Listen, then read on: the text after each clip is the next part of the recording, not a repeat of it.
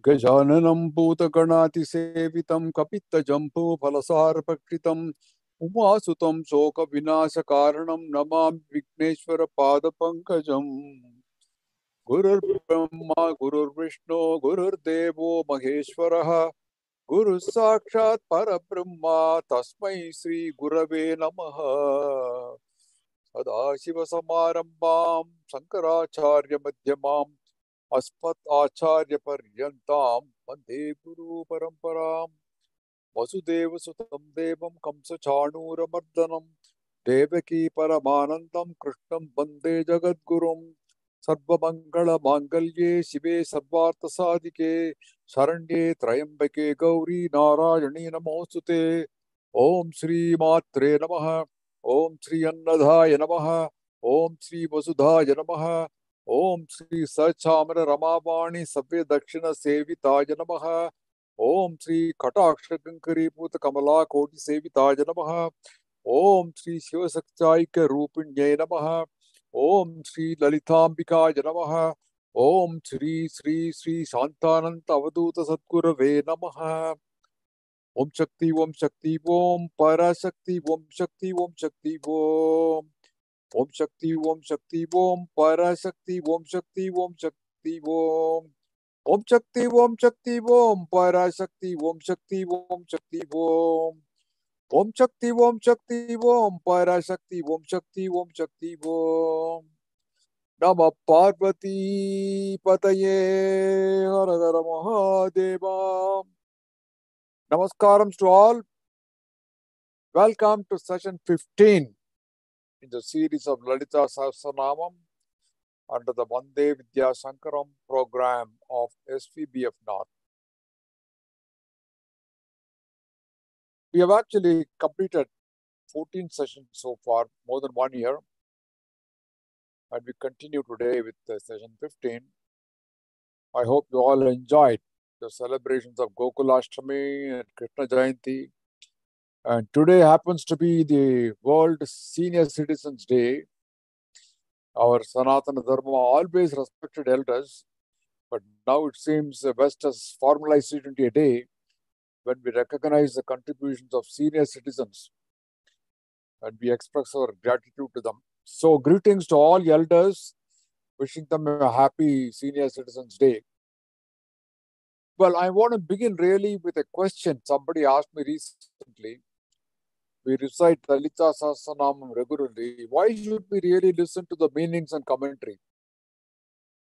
I was thinking about it and let me try to answer this question.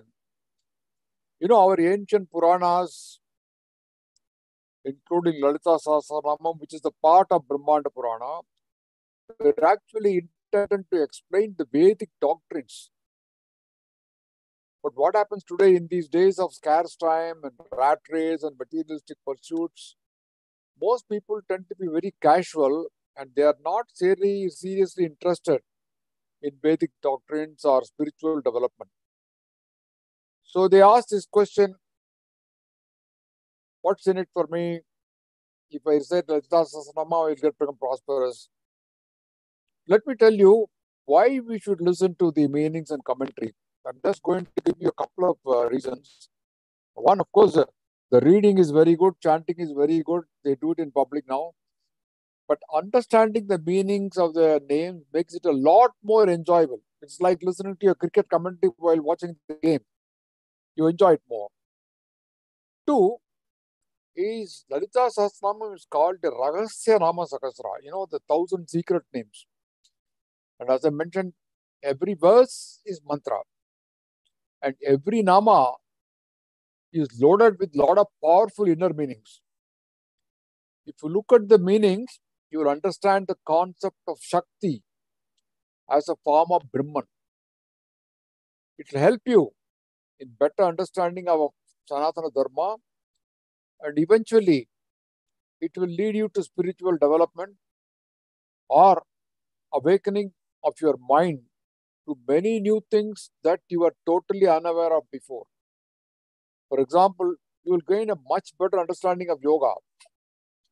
It is just not a set of physical postures or exercises as it is made out in the West. It's much more. to deal with controlling the mind. Use this to connect. Yoga comes from that. And you will also learn a lot more about ancient heritage. And 3, Bhaskaraya, he explains his cryptic inner meanings with comparison to other Puranas like Upanishads and then Bhagavad Gita. All that, there is a comparison. There are different interpretations given. So, Lalitha Sahasranamam in essence contains a theory of the universe. Bhaskaraya provides a great deal of information covering various disciplines, such as science, yoga, technology, management, arts, humanities, and spirituality, of course. That's a great gift to us, isn't it? It will improve your skills in dealing with a variety of situations in life. That's the art of living. And number 4, above all, you will get a better understanding on the beauty of Sanskrit. I keep explaining it on many occasions on how beautiful the language is. So what is needed is really an open mind and a quest for learning. So that is all what is needed, and that you get all these benefits. There are many more, but I'm not listing them. But principally, these 4 benefits you get by listening to these kind of lectures. That's why people go and listen to many Swamijis coming, the Chinmaya Mission, and other people. Every time the Shankaracharyas, any of them, from Singeri or Kanchi or anywhere else, when they speak, you learn something new because they always get an exposure which is different, and we are able to get something learning from them. So it's a question of getting more knowledge. Okay. Now let's come to our session now. In our last session, 14, we completed up to Slokam 144 and Nama 749.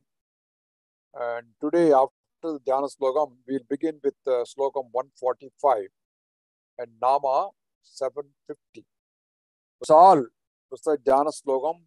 Sindhurarana Vigraham Trinayanam Manikka Maudispurat Taranayaka Sekaram Svitamukim Apina Vakshorukam Hanipyam Malipurnarasasakam Raktot Phalam Vipratim Saumyam Ratna Gadastha Rakta Charanam Jayet Paramambikam Arunam Karuna Tarankitakim Tisapasankocha Pushpabhana Chapam Animad Viravirtam Mayukai Rakametek Bhavye Bhavanim Jayet Padmasanastam Bikastavathanam Padmapatrayadakshim Hemabam Pita Bastram Karakali Lasat Sataptem Padmam Varangim Sarvalankari Uktam Satamavetam Bhaktanam Ram Bhavanim Sri Vidyam Chantamurtim Sakala Surunatam Sarvasampat Pradatrim Sa Kunkuma Vilepna Balikuchambi Kasturikam Savantahasi Rechanam Sasarachapa Pasha Ankusham Asesh Jana Mohini Maruna Malya Pushambaram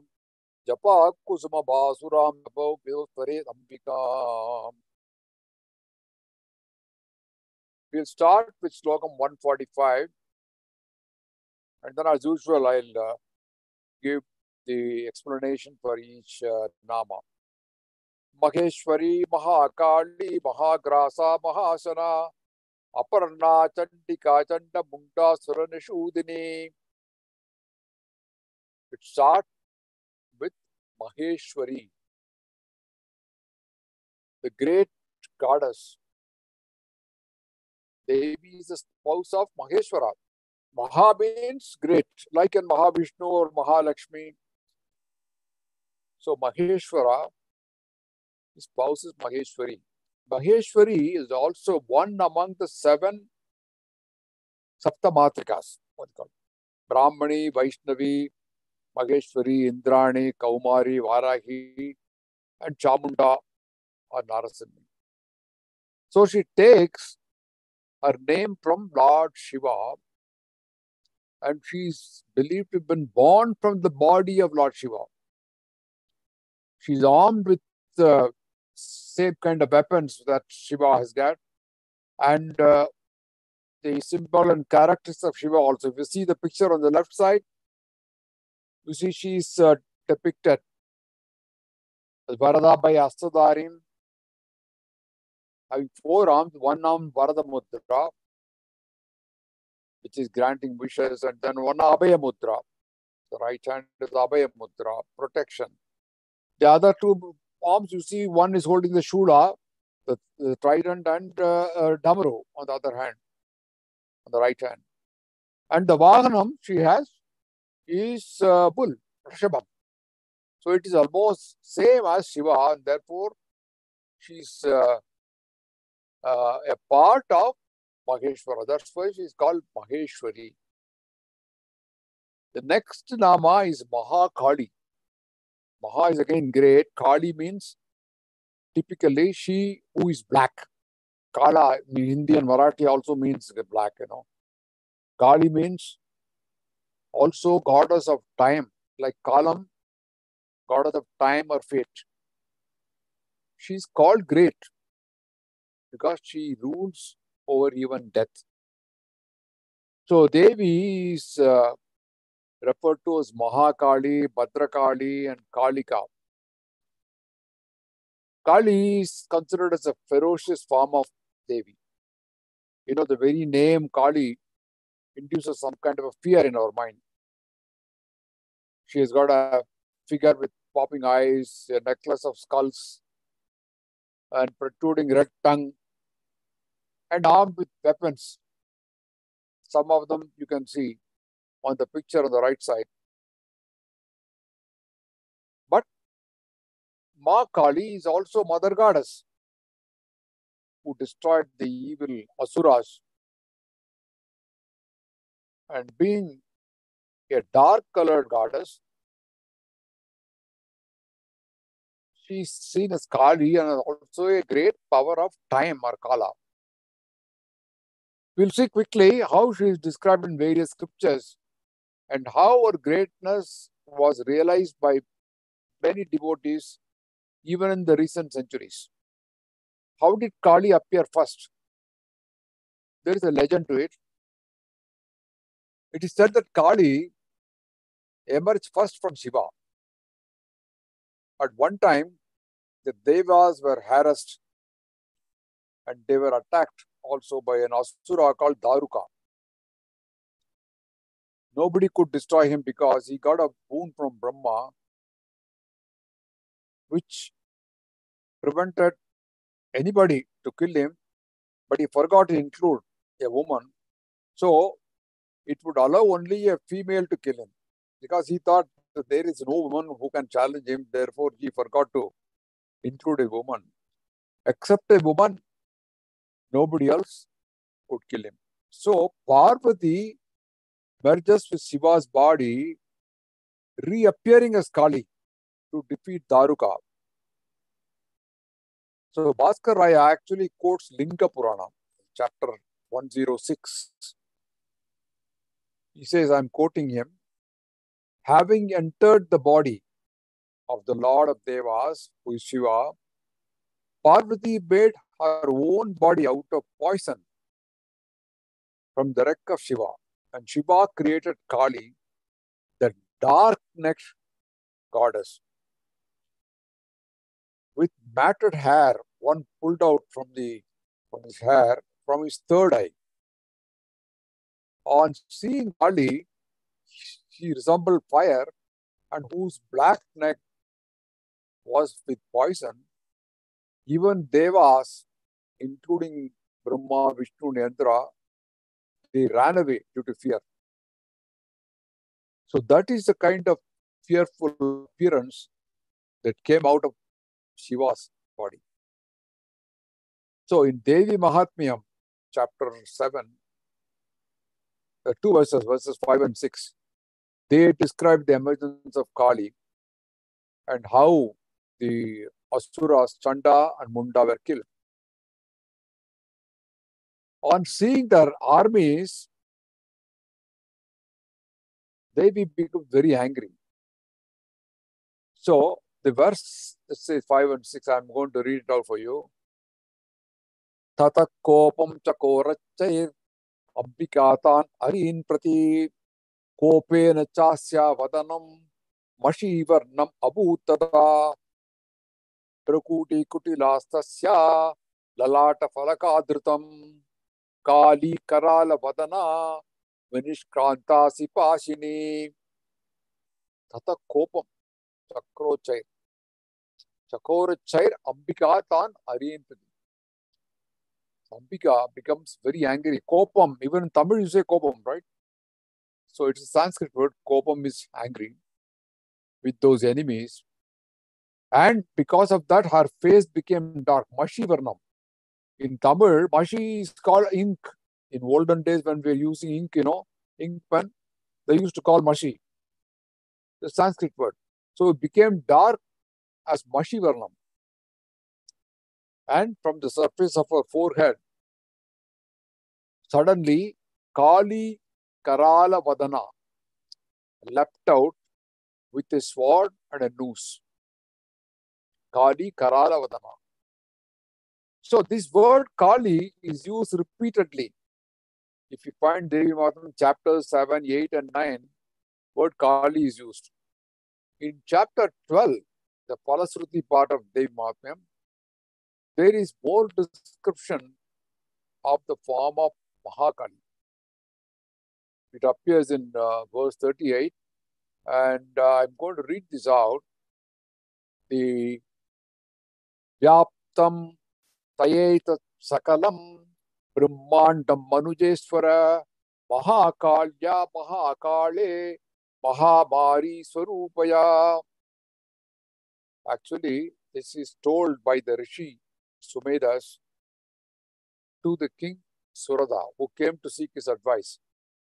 So the Rishi tells him, Your Majesty, Vyaptam Tayesit Sakalam Brahmandam Manujeswara. The whole universe is pervaded by Mahakali, who appears in the form of Mahamari Swarupaya. Mahamari, it is Samharani, the time of Mahakala or Pralayam. In fact, this word Mahamari is used very frequently. It is also meaning catastrophe. Like you had the COVID-19, and Prime Minister Modi ji always uses the word Mahamari to describe COVID-19. The next verse 39 uses the word Kala twice. And you can read his explanation of Mahakali. She who destroys at the appropriate time and also creates and sustains at the appropriate time is called the great power of time. Saiva Kale Mahamari Saiva Srishtit Bhavatyaja Sitim Karoti Bhutanam Saiva Kale Sanatani. It is she who is the Mahamari, the great catastrophe. Pralaya Kale. It is she, the birthless one, who doesn't have any birth. One who creates. Sitim Karoti. She is one who maintains life. Bhutanam Saiva, of all beings in its time. So, this is another definition of Kali given in Devi Mahatmyam. But there is a question.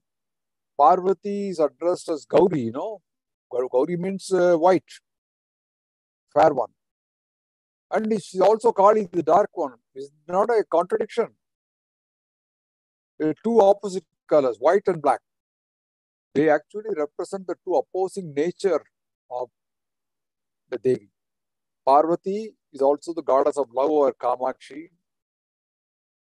So, there she is Gauri. In times of danger, she can become very fierce and angry, like Kali. Then it is black. Kanchi Mahapariva says, Shiva gets into the task of Samvara after taking black-colored Parvati as Shakti. When we refer to Ammal as Samhara Murti, we call her as Kali. It comes in Devithan chapter 1. In India, you must have heard, there is a very famous Mahakaleshwar temple, one of the 12 Jyotirlingas in Ujjain, Madhya Pradesh. And the Devi there is Mahakali. Some people also call her as Harasiddhi Mata. No, this Mahakali was worshipped by the great king Vikramaditya. Just imagine how old it is. It's also a kshetra where Kalidasa, who was an illiterate, gained wisdom by the grace of Mahakali. Talking about Kalidasa, there is a very interesting story how he became a Mahakavi. He was actually a foolish shepherd who eventually became a great poet by the grace of Mahakali. The story goes that, some jealous minister wanted to humiliate the princess Vidyotama. So they brought him and said he's a great man, but he doesn't talk. So you can marry him. So the princess Vidyotama, she tested him with just signs, So she raised her index finger and said this. And then quickly Kalidasa showed like this, two fingers. Actually, she raised one index finger to mean God is one. There is no second. But Kalidasa, when she said two, she interpreted Kalidasa's answer is one is Paramatma, the Supreme God, and the other is Jivatma. She her own interpretation. So further, she said she showed 5 fingers to indicate there are 5 senses. And Kalidasa thought she was about to slap him or something, and he showed the fist like this, At this time, the princess Vidyotama thought, what he means is controlling his senses is most important. Therefore, he hold all the 5 fingers, and this only will lead to ultimate happiness. So she was quite surprised by his wisdom, and she agreed to marry him. But later, she found out that he was a fool, and he drove him out in the middle of the night. So Kalidas went inside a nearby temple, it's a Kali temple, and he prayed to Kali to grant him wisdom. And Kali wrote on his tongue, and he instantly became a Mahakavi. Kalidasa means Kali's servant, great poet. He wrote many things. His very first prayer was Sahasranamam. You must have heard it. Panikkavinam upalalayantim madalasam manjulavag vilasam. It goes very beautiful. Dandakam is a form of prose. And he wrote many great dramas, like Sakuntalam, Raghuamsam, Kumarasambhavam, Meghasandesham, and so on. And he became one of these Navaratnas, 9 jewels, the court of King Vikramaditya. So that's the story of how Kalidasa became great by the grace of Kali. But in recent times, we see in the past 150 or 250 years, Ramakrishna Paramhamsa, Swami Vivekananda, Ram Prasad Sen, all from Bengal, because Bengal is full of Shaktas. They are some of the legendary devotees of Kali. And they actually demonstrated the spiritual realizations from Kali. So all these stories I'm telling you because you can see how greatness is achieved with the grace of Devi. So it's an inspiration for us to worship Devi and to ward off fear. Durga Saptasati says, Om Sarvaswarupe Sarvese Sarvashakti Samanvite Vaye Bastrahino Devi Durge Devi Namostute. You can ward off fear by reciting this Durga Saptasati. So Kali is not all that fearful. She is fearful only to enemies, but she is a blessing for people who worship her. The next word is Mahagrasa. This is Nama 752. Mahagrasa means the great devourer, the great eater. You have the Brahma Sutram. It's quoted by Bhaskar Raya. Om Atta Chara Chara Grahanat. It comes in chapter 1. Atta means the eater. Chara Achara Grahanat. Chara means movable. Achara is opposite, immovable. The movable and immovable, Grahanat, both are taken as food. By whom? Who can be the eater of such? a great universe as such. Only Brahman can be alone and no one else. Brahma Sutram says it is Brahman. He is the Supreme Lord. So this Nama, I know, it refers to the great dissolution when everything is devoured by Ambal, who is Mahasamharini. That's why called Mahagrasa. And Mahasana is the next Nama, 753. They actually add on to the previous Nama. A Mahat because it is consuming both the animate as well as inanimate things. And Ashana is to eat.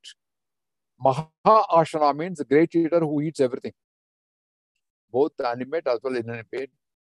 Possibly this the earlier Nama refers to the Pralaya, and this particular Nama refers to the capability of Devi to consume everything as a great devourer. You will find the Devi's glory described in detail, in Shakta Upanishad. She is not only the principle of creation, she also the principle of auspiciousness, the principle of cosmic energy, principle of austerity, tapasi jwalanti, of destruction too. She is also the principle of divine knowledge. She is Jada Shakti and also Chit Shakti. So that is Mahasana. In addition, you have the glory of her capabilities in other matters. Chandrika, Aparna, that's the next name, Nama. Now, Aparna, there are different interpretations. Bhaskara says Apa means removing, and Runa is debt. Aparna means without debts. Devi does not owe anything to anybody. So that is one interpretation. Parna in Sanskrit also means leaf. Aparna is just the opposite, which means no leaf. What does it mean with no leaf? The Kalika Purana says, Devi, when she was doing penance, tapas, she renounced eating even the leaves, as food. So she got the name as Aparna, no leaf. It is repeated in Brahmanda Purana also. There is another interesting story, which I think Mahapariva said once. There is a Lord Shiva in Suchindram, near Nagarkoil, in South India. The Lord Shiva there is called Sthanumurti, also Sthanumalayam. What does Sthanu mean? Sthanu means still, it's something that appears like a dead wood, but still has life in it. Now, Ambal is so close to Ishvara that she was actually entwining Shiva as a creeper, as a very tender creeper. She was around with leaves. But when she looked at Sthanumurti, which was kind of still without any life in it, she said, why should I alone be glamorous with nice leaves and all? So I'm going to shed all the leaves. So she shed all her leaves and became a creeper without leaf. So she's called Aparna. Another beautiful interpretation of Aparna. Next Nama is Chandika. What is the name of Chandi? Chand actually means, in Sanskrit, tearing apart. In Tamil, we say Shandai, right? I think it has come from this word. They're tearing their hair apart. So probably the word Chandai has come from this Sanskrit word Chand. So the goddess Chandi is one who tears apart. And who does it? When somebody is angry. So Ambal becomes angry at the enemies. So Devi Mahatmyam is a part of Markandeya Purana. It's also called Durga Saptasati and Chandipat. It is popularly known as Chandi because it is describing the glory of Chandika. Chandika means a terrible, like God Rudra. The goddess has two forms. One is benevolent and the other one is benevolent. So in her terrible form, she destroys all the evil demons. The benevolent form, she is the mother of the universe. So the recitation of Chandipat, is guiding the reader into the presence of Chandi, the Divine Mother, in such a way that it will settle down all the conflict in his mind. The mind is tearing apart. So that mind which is tearing apart, it will settle down and return to peace. So that is also another interpretation. And she is the source of all forms of goddesses. With different mood brings different forms of incarnation. So this is Chandika, which is derived from the word Chand, who tears apart. There is also another meaning, according to Devi Bhagavatam, Bhaskar Raya cites this, that a girl of 7 years is called Chandika. That is the name given. Going further, the last word in this, Chanda Mundasura Nishudini. Everybody knows Devi, she destroyed Chanda and Munda, the two demons. So she was called as Chamundeshwari. In Markandeya Puranam, you have this. Yasmat Chandam cha Mundam cha Grihitva Tumupagata Chamundedi tato loke Kyata Devi Bhavishyasi. Yasmat Chandam cha Mundam cha Grihitva Tumupagata. Because you captured Chanda and Munda, Chamunde iti tate loke Kyata Devi Bhavishyasi. You shall be called as Chamundi.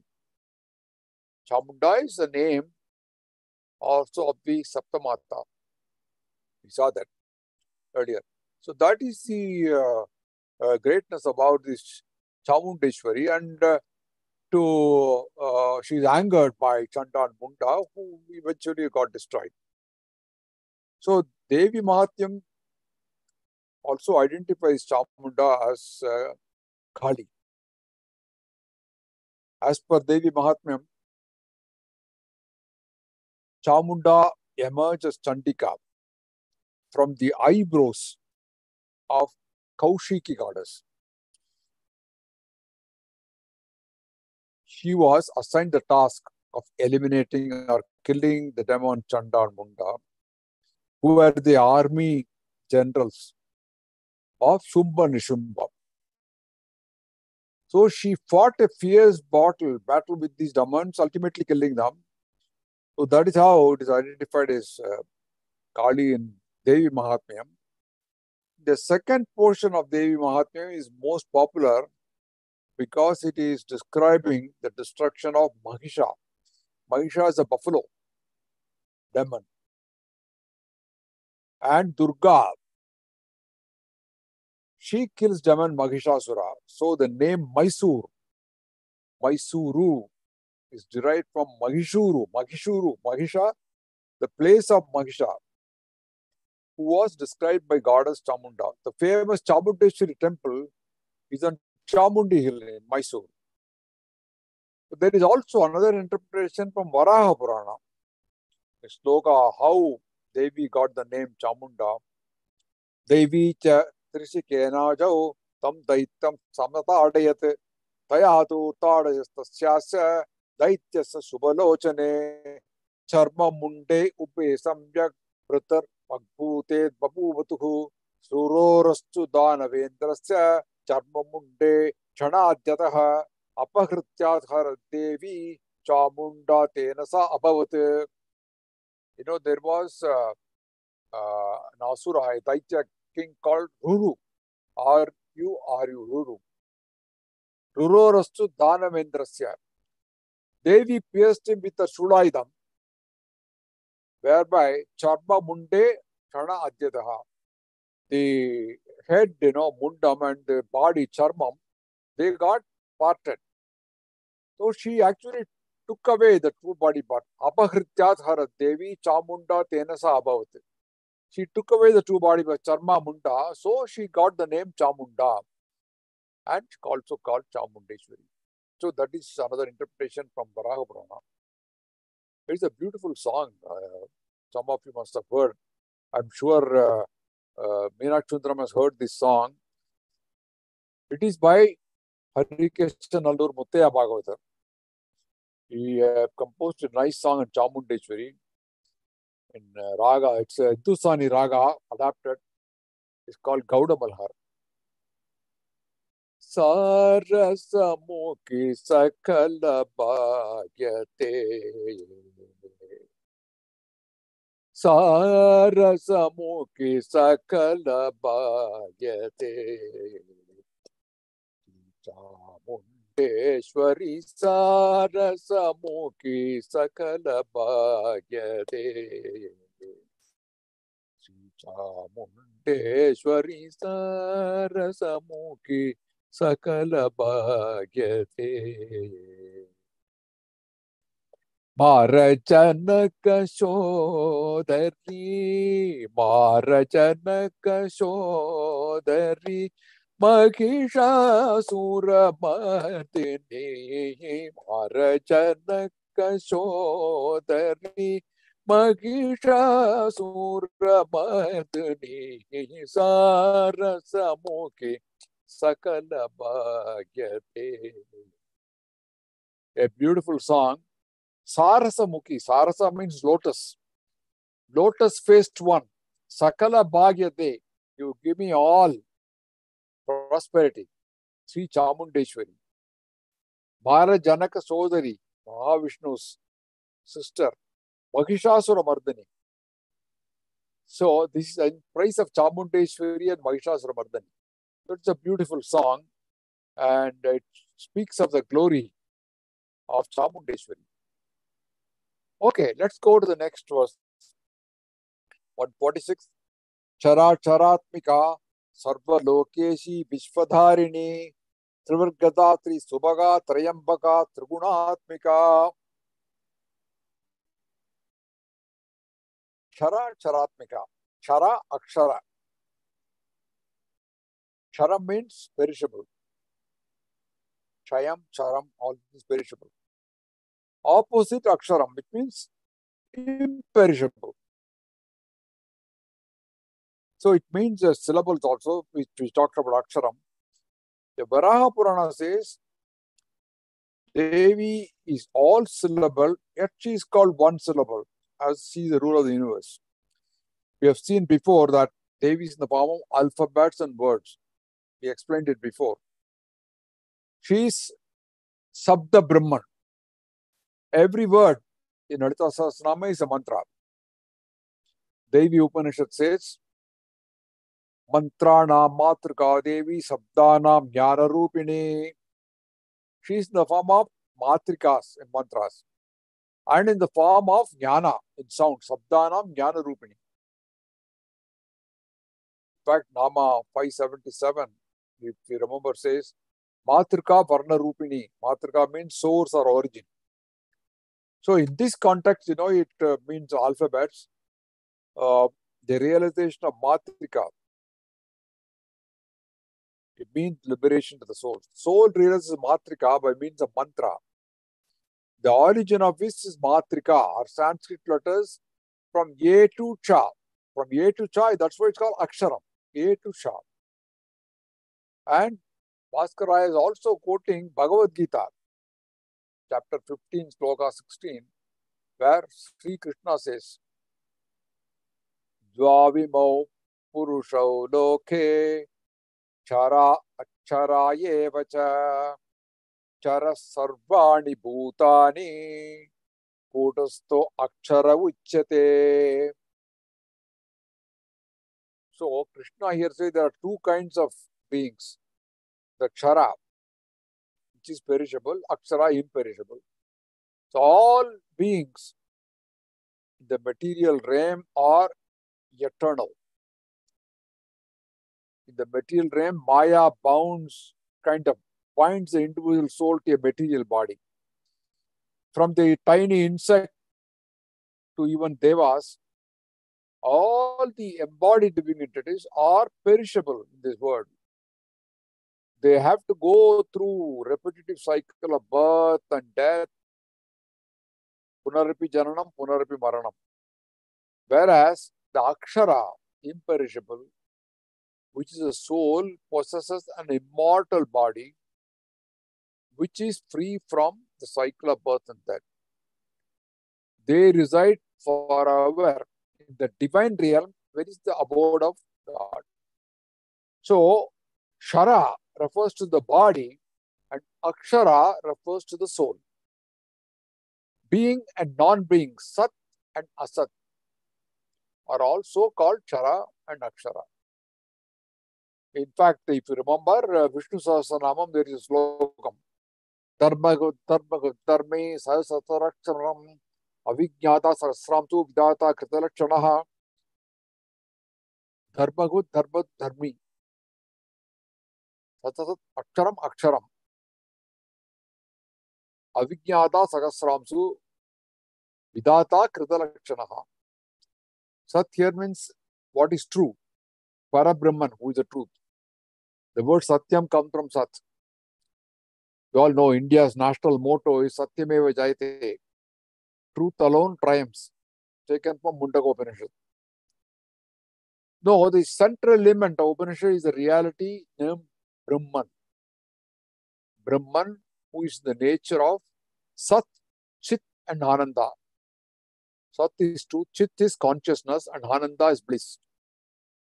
Asat is opposite, which is hidden, not having reality.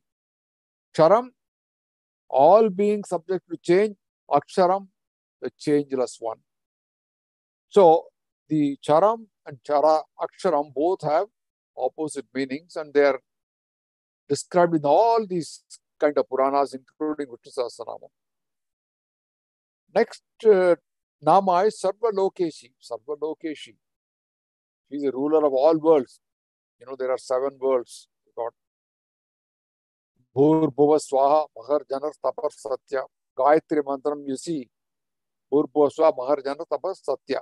Seven worlds. She is the ruler of all these 7 worlds. That's why called Sarveshwari. Vishwadharini. Vishwadharini. She is supporter, holder of the universe. Trivarga Datri. Trivargam. Trivargam means 3 Purusharthas. You know, Dharmartha Kava Moksham. Aram Porul Inbam Birdu, they call in Tamil. She is a giver of 3 of them. What is Dharma, Artha and Kama. Of course, she gives moksha also, but it is not included here. Here it is only 3 varga. Dharma, Artha, Kama. Dharma is righteousness, Artha is wealth or a pursuit of a profession. Kama is desire, of course. So, Dharmartha Kama Moksham, commonly we call it as Purushartham. And man thinks of living a life full of joy and plenty, so she gives all that. But the happiness we get is 2 kinds. One is temporary, and the other one is a permanent. What is called Chitrinbam, Perinbam, they call it. Chitrinbam is what is temporary. Perinbam is the great joy, an eternal bliss, you know. Never leaves one once received. That is moksha or vidu, they call liberation. And Adi Shankaracharya, he asserts in Govindam that this artham is the wealth, is anartham. Wealth is meaningless. Arthamana artham bhavaya nityam nasti shalesha satyam asatyam putrada pidana bhajam pitihi sarvatraisha vihitaritihi bhaja govindam bhaja govindam govindam bhaja mudamathe artham anartham bhavaya nityam nasitasu kaleshaha satyam asatyam. The wealth is really meaningless. There is no joy in it. Think about this. Reflect it. Putradabi dana bhajam pitiji. Even a rich man is afraid of his own son. Sarvatraisha vihita ritiji. This is the way wealth is everywhere. Artham here means wealth. So these are all temporary, trivial pleasures. But ultimately, what is the eternal one is liberation. So, attaining moksha is the ultimate goal in our dharma. It is irrevocable. So, the purpose of religion is to take us back to our home, moksha. So, Abbal here it says 3 objects of desire, dharma, artha, kama, she gives all that. It does not mean she does not offer moksha. In fact, there is a nama, you remember Muktida. Muktida means once she offers liberation to those who deserve it. So she does give Muktida, but it is not for everybody. So next nama is Subhaga. The Sanskrit word Shubham, as you know, it means auspicious, good luck, propitious, very promising. Likewise, Subhaga has several meanings. So Bhaskaraya comments some of them. One, of course, it can mean good fortune. Second, he says a girl of 5 years, she is called Shubhaga. And Bhaga means wealth, desire, strength, effort, fame. So many meanings are there. The Vishnu Purana says Bhaga means wisdom, dominion, fame, strength, effort, desire, wealth, virtue, sun, salvation, everything. We have seen in one of the namas earlier that Bhaga means sun. It means the sun is illuminated because of Ambal. She resides in the sun and causes it work. Devi is known as Kushmanda. Kushmanda is 4th aspect of Ravadurga. Ku means little. Ushma means Ushnam, warmth or energy. Kushmanda means one who is having the power of creating warmth. Anda means a cosmic egg. So she is a goddess who has the power and capability to live inside the sun. So she's called Subhaga. And another thing is that there is, whenever there is, every month the sun exists, there is the energy of Vishnu, who is composed of 3 Vedas. The rigs shine in the morning, the Yajus at noon, and the other portions, the Saman at the end of the day. So, the manifestation of Vishnu is threefold. As Rig, as Yajus, as Saman. Rig in the morning, Yajus in the afternoon, noon, and Saman in the evening. So, threefold energy of Vishnu exists in the sun, but it is also manifesting as 3 gods, Brahma, Vishnu, Rudra. Though the sun is always possessed with energy, neither rises nor sets. The energy of Vishnu exists in the sun. It is encircled by 7 troops. What is 7 troops? The 7 troops are Devas, Rishis, Gandharvas, Apsaras, Yakshas, Sadhyas, and Rakshasas. They are called Sapta Kiranas. You can see Surya in a cart being driven by 7 horses. We also see 7 rays, Sapta Kiranas, which are called Divgyar. So the collective meaning of the above passage is the 7 troops are the causes of the sun's monthly changes, but the energy, it does not change. She is the foundation of all. Subhaga also means Achara Vastus. Achara means not having motion, motionless things. Of what? Of 8 things which are used at very auspicious occasions. quoted in Padma Purana. Ikshuvastaru Rajamcha Nishprabha Jiratanyake Vikravacha Gokshiram Kusumbam Kusumam Tata Lavanam Cheti Saubhagya Ashtakam Sthavaram Bhaskaraya quotes this in English, of course. It doesn't say the Sanskrit one. I got it from the Google. Sugarcane, Ikshuvas. Taruraja. Taruraja means Panamaram, Palmyra tree. Nishprava Jiratanyake. Sprouted jeera and coriander seeds. Goat Shiram, the cow's milk, all is transformation, including curd and butter and all that. Yellow garment, kusumba flowers, and lavanam, which is salt.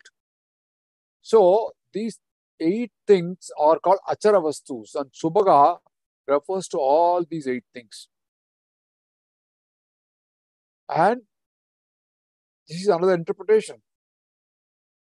Padma Purana says, Trivashtava Saugamayam Bhukti Bhukti Pradam Umam Aradya Subhagam Bhaktya Nariva Kimna Vindati.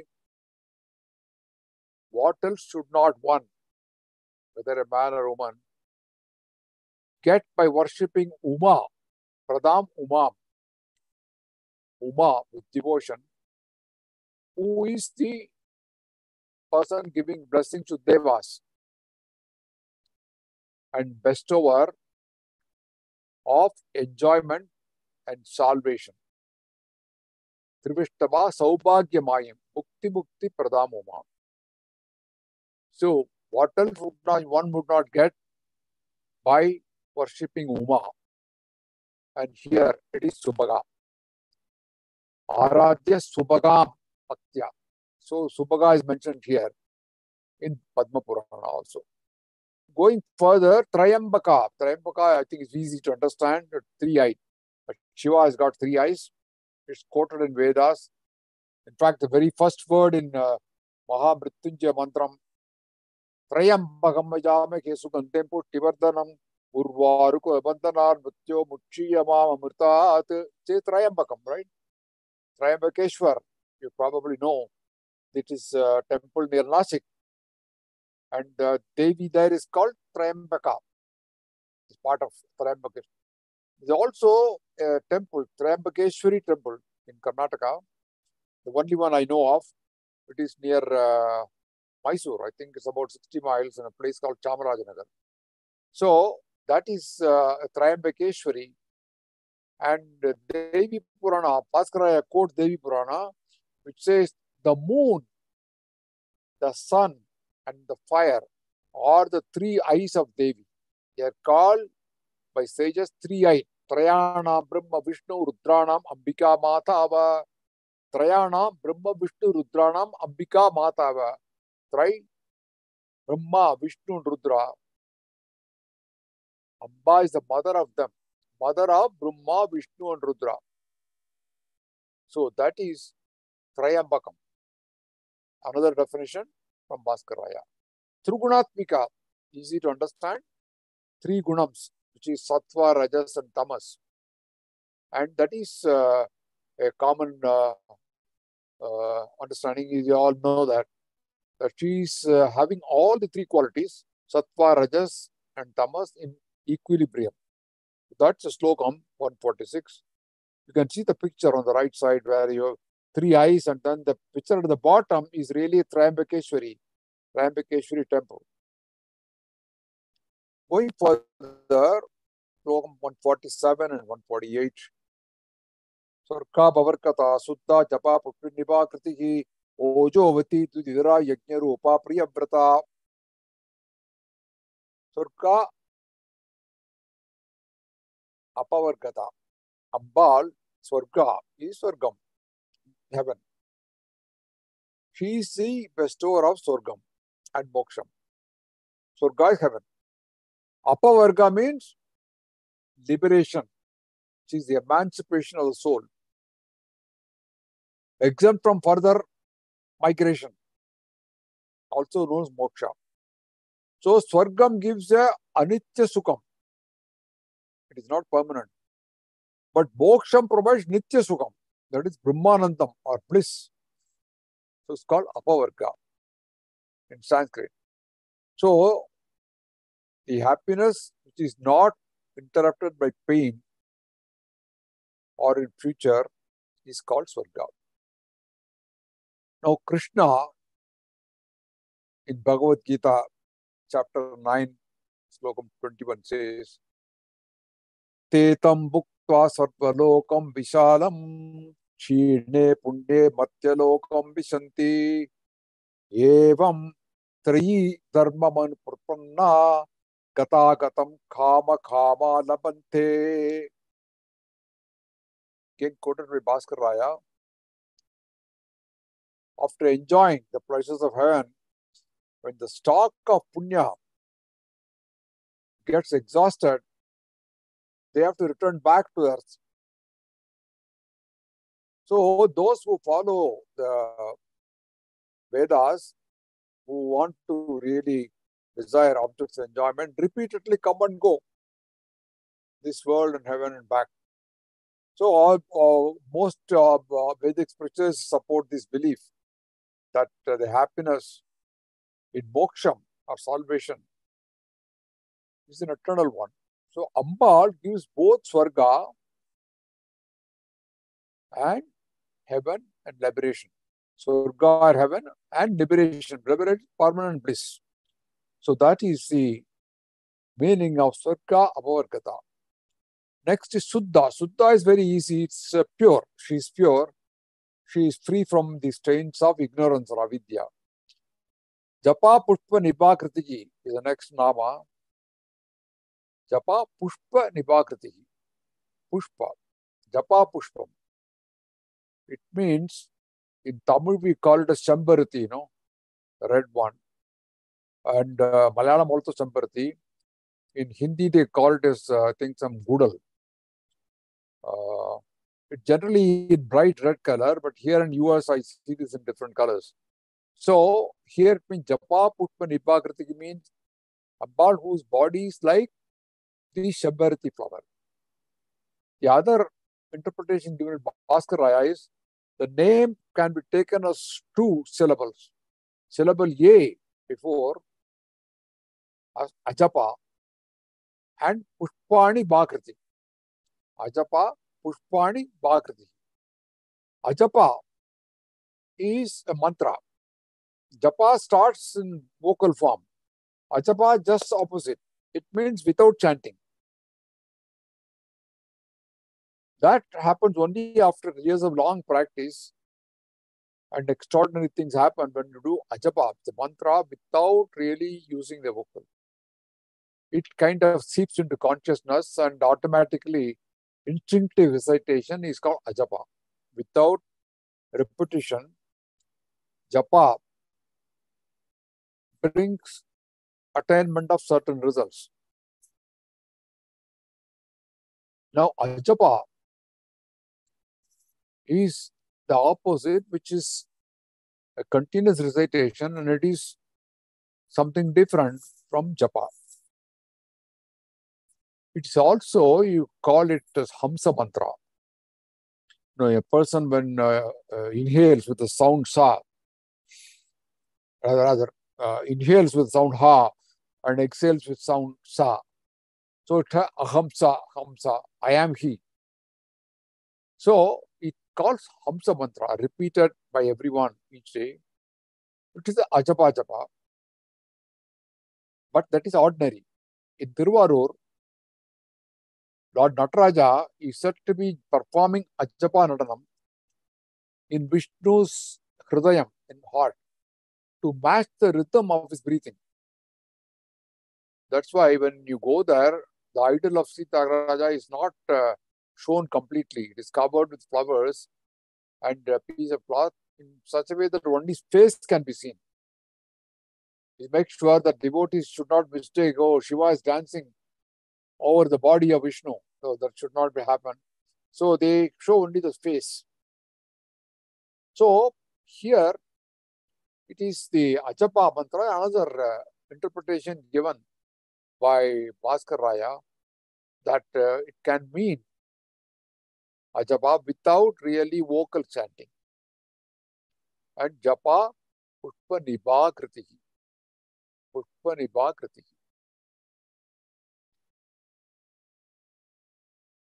Pushpa is, the flower. Japa kritihi. When you say japam, dajapave, it comes after a long practice and it flowers like a pushpam. Ojovati, the next name. Ojovati means vitality. Ojas is actually a dhatu in the body, which is considered to be a deity. And that deity is the one which will nurture Ojas, which is a quality of vitality, strength in the human body.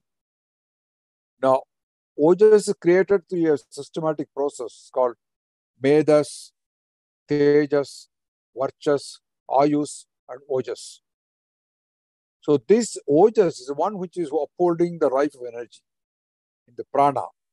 So Ojas means light, vitality, strength, radiance. And Ambal has all these qualities. She's called Ojovati. And devotees who worship Devi constantly may also expect to be recipients of such qualities, expect to be active and strong. So Ojovati is her name. Next one, Dutidara. Dutidara. Duti means light. In the electricity board, it's called Vidyut Mandal in India in Hindi. Dyut is lightning, really. So Dhara means holding. Dutidara means the light bearer. So she's holding the light to the universe. Yajna Rupa. Yajna Rupa is the next one. Ambal is the form of Yajna. What does Yajna mean? Yajna means worship, sacrifice or offering. It is derived from Yaj, which is meaning divine worship. Any activity performed to please Ambal or Shiva or any Bhagavan, it's called Yajna. Yajna also means Vishnu, according to Taittiriya Samhita. So scholars interpret Devi as a form of Vishnu also. So there are different yajnas. The Pancha Maha Yajna is what is common. One is Brahma Yajna, which is part of daily ritual, which we do after the Madhyanika, which is typically offered to Devis, Devas, Rishis and Pitrus. It's a daily ritual. Deva Yajna, for the pleasure of Devas, like Ganapati Homa and all that. Pitru Yajna, which is Tarpanam and Sradham and altar for ancestors. Bhautika Yajna is feeding animals, birds and all that. And Manushya Yajna, which is Atiti Bhojan, treating guests, Annadhanam and all that they come. So these are 5 kinds of Pancha Maha Yajna. And the great sacrifice is really worshipping one's own self, Yajna Rupa, with devotion. That is Yajna Rupa. So Ambal is the form of Yajna, and worshipping one's own self with devotion is the greatest Yajna. Priyavrita, last Nama in this one, is fond of, Vritam means vow, Priya means fond of vows. Ambal is fond of all vows which are made to any deity. She is very fond of vows. So that's why people take vows. They go to the temple, they take a vow, well, I would get this, so I'm going to say fast for 10 days or 15 days. I'm going to read Devi Mahatmyam for 9 days. All this is Vritam. Going further, the next one, 148, is Duraradya Duradarsha Patali Kusuma Priya Magati Mer Nilaya Mandara Kusuma Priya. Dura means difficult. You say Durdasai, Duradishtam, all that, right? Means difficult. Aradhya is worship. Ambal is difficult to worship. But for whom? For all the fickle-minded people who do not know what is the power of Ambal. Many persons, they are unsettled mind, incapable of proper worship. Actually, Shankara sounds a warning. Said there could be majority of people for whom looking at beauty from a feminine and negative standpoint, it might be prejudicial to their progress and spirituality. So, when Ambal has to be worshipped, you have to have a steady mind, not fickle mind. So, the bottom line of this is worshipping her is very difficult without controlling mind and senses. So, you must have the proper mindset to worship her. So, Duradarsha, Patali Kusumapriya, Duradarsha is the next one, which is difficult to control. Dura Aradhya is difficult to worship. Duradarsha is difficult to control. It is very difficult to perceive her. Let alone worship her, you cannot perceive her. So that is the greatness of a Devi, unless you have the steady mind. Patali Kusumapriya. Patali. Patali is a flower, It is, Tamil they call it as Padripu. In English, I don't know. It is called, I think, trumpet flower. Like Shiva is fond of Bilva leaves, Devi is fond of Patali flowers. Mahati. Mahati is greatness. She's addressed as Mahat. Mahati means it's something great. So she is a great goddess. Meru Nilaya, the next name. Meru Nilaya is residing on Meru. Now we have already talked about Meru, which is right on top of the Sri Chakra is called Meru or Mahameru, and she lives on top of Meru, which is in the center. So that Meru Nilaya is referring to the Meru, which is the three-dimensional form of Sri Chakra. Bhaskaraya, of course, gives another interpretation. He says Sri Chakra has three aspects: Bhumi, Kailasa, and Meru. And Bhumi is identified with 8 deities when it is Matrika letters. And Kailasa and Meru is when it is with 16 Nitya deities. Meru Nilaya means she abides in the with 16 Nitya deities. So the mode of meditation is given threefold. The three Samhitas, Sanat Kumara, Sanandana, and Vasishta. So Bhumi, Kailasa, and Meru are the three aspects connected with Sri Chakra. And she is in the Meru Nilaya, and she is identified with 16 Nitya deities. So that is another interpretation given by Bhaskar Raya. The next one, we go to Mandara Kusumapriya. She is fond of Mandara flowers. Mandara trees actually is supposed to be in Devaloka. I haven't seen one here. Devadaru, they call it. Mandara Kusumapriya. Going further, I think we have got just 2 verses left out. Sorry, 149 is the verse. Veera Radhya Virat Rupa Viraja Vishvato Mukhi Pratyak Rupa Parakasa Pranada Pranarupini. Veeram. Veera Radhya. Veeram means bravery. And Veera means warriors. She is was worshipped by warriors. What type of warriors? Not those who carry weapons like guns or anything like that, but by brave devotees.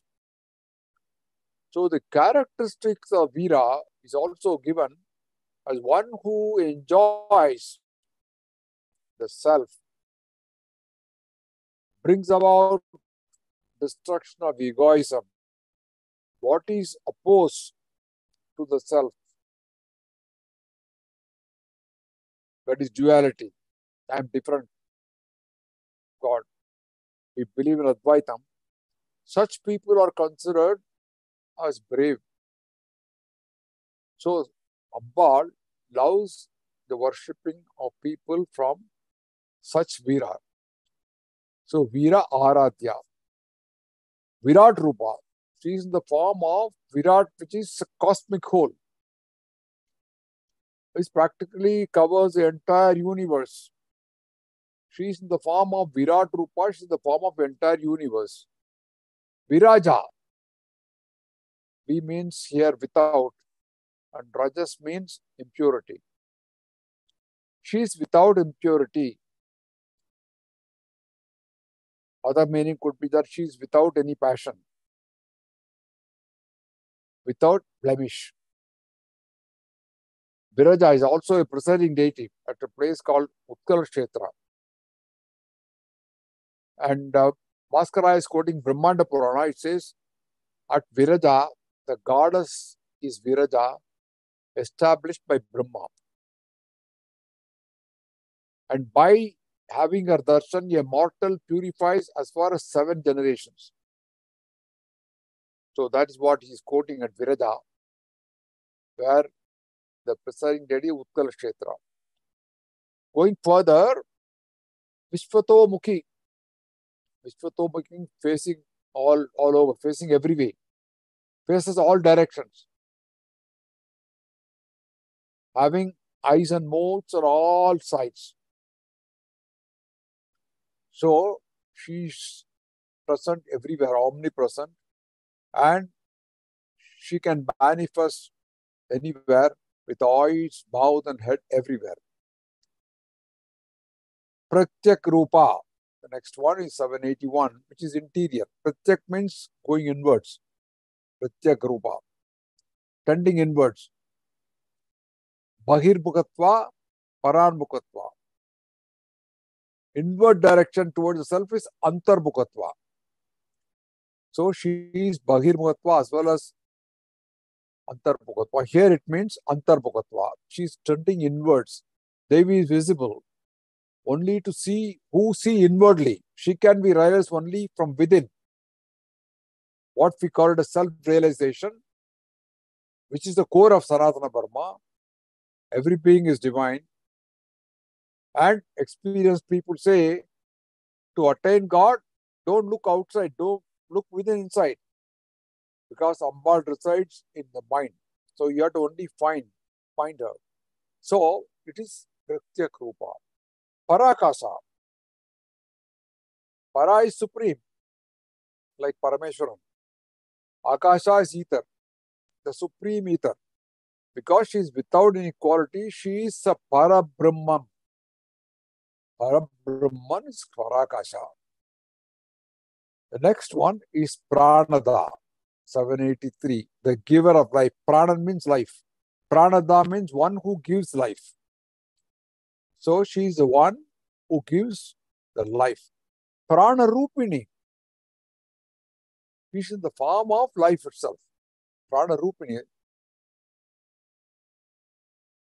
It's called something that Ambal is within inside. So she is the one who is also giving you the love. Prana here means Brahman also.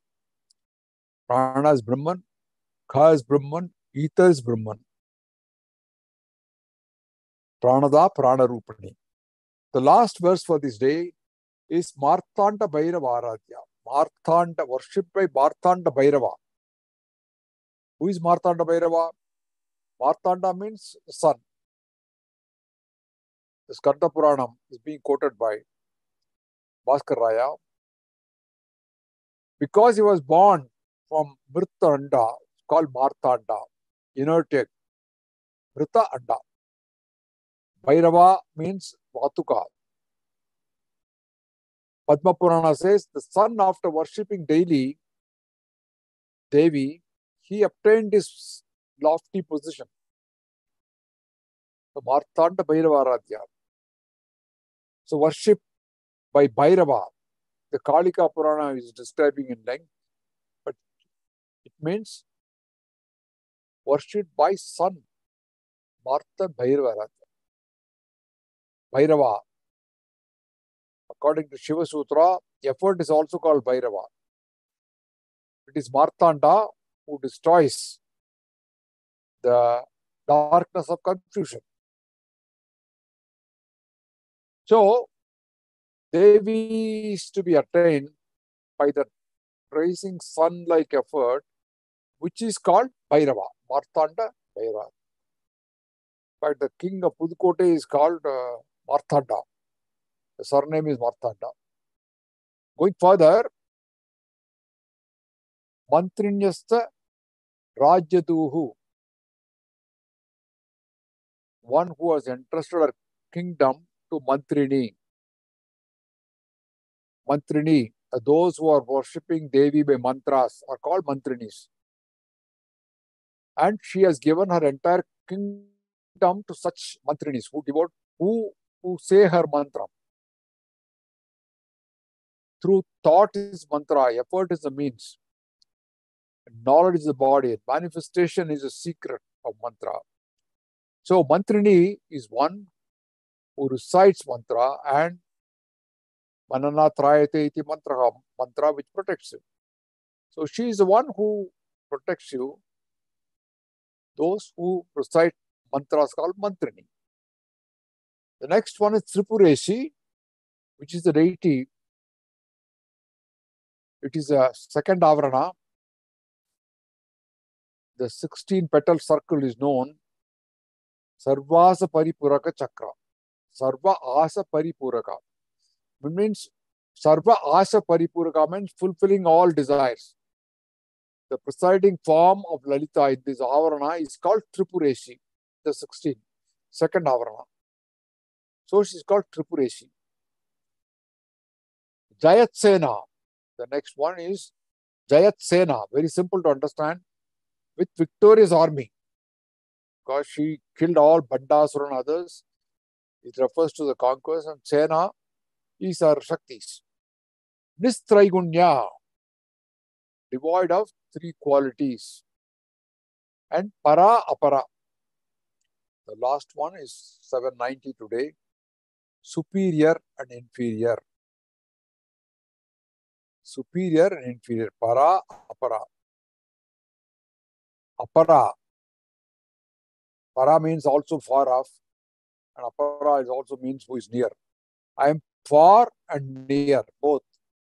Gita says that Samoham sarva bhuteshu name dveshvesena priyaha e bhajanti tumam bhaktya maite teshu chapyaham. He says, I am near as well as far. So there are many such slokams which are given in various scriptures where para and apara are defined in different ways. Para is superior, apara is inferior. Para is near, para is far off, and apara is somebody near. And it has meanings that para Brahman is also para apara. So all these are all part of our Upanishads and also in various scriptures. So there is also one which is referring to two kinds of knowledge, the higher knowledge and lower knowledge. That is also para and apara. So these are all described in various Rig Vedas and Yajur Vedas and Sama Veda, Atharvana Veda. So there is a twofold meaning in all the scriptures, para and apara. Supreme as well as not so supreme. And I'm not going into the details today for want of time, but Devi is described as para, apara and parapara. Also as parapara. So Varahapuna says when speaking about three murtis, it's called Parat Para. In fact, there is a song on Parat Para. Is superior and superior. Superior of superior. So para, apara, you can take it. That basically means something which is supreme and something which is inferior. She is both. and manifestation in different ways. So today we are coming to the end of session 15. We have completed up to verse 150 and Nama 790. I think we have covered 41 Namas today. So I'd like to conclude today's session with the prayer. Sarva Mangala Mangalye Sive Sarvartha Sadike Sharanye Trayambake Gauri Narayani Namosute Om Shakti Om Shakti Om Parashakti Om Shakti Om Shakti Om Om Shakti Om Shakti Om Parashakti Om Shakti Om Shakti Om Om Shakti Om Shakti Om Parashakti Om Shakti Om Shakti Om Om Shakti Om Shakti Om Parashakti Om Shakti Om Shakti Om Om Swasti Prajava Paripalayantam Nyayena Marketa Mahim Mahim Sa Go Brahmnepyaka Swamastarityam Doka Samasta Sukhino Bhavanto Om Shanti Shanti Shanti Mangalam Guru Shri Chandramaulishwar ke Shakti Ganapati Sharadambigai Shankaracharya ke Shakti Ganapati Mahaganapati Sharadambigai ke Kala Bhairava ke Kali Durgai ke Veera Dheera Shura Hanuma Maruti Charanatirke Mallikarjunarke Selva Janardanarke Amba Bhavani Kambada Ganapati Chandi Chamundirke Shri Krishna Bhagavanke Shri Chakravasinike Sita Rama Lakshmana Sahita Maruti Charanatirke Vidyaranyar ke Vidyashankar ke Vagishwari ke Vajradega Garuda Anjaneyar ke Shri Valli Deva Sena Sameta Subramanyar ke Tungabhadrai ke Shringanivasinike Shringeri Puriyil Nilaittirukkum Engal Sharadambigaike Satchidananda Shiva Abhinava Nrsimha Bharatike Shri Chandrasekhara Bharati Guru Sarva Bhaumarke Shri Chandrasekhara Bharati Guru Vidyatirtharke Shri Chandrasekhara Bharati Guru Bharati Tirtharke Shri Chandrasekhara Bharati Guru Vidushekara Bharati ke Mangalam Guru Shri Chandramaulishwar ke Shakti Ganapati Sharadambig Shankaracharya ke Shakti Ganapati Mahaganapati Sharadambigai ke Shringeri Puriyil Niraindirukkum Engal Sharadambigai ke.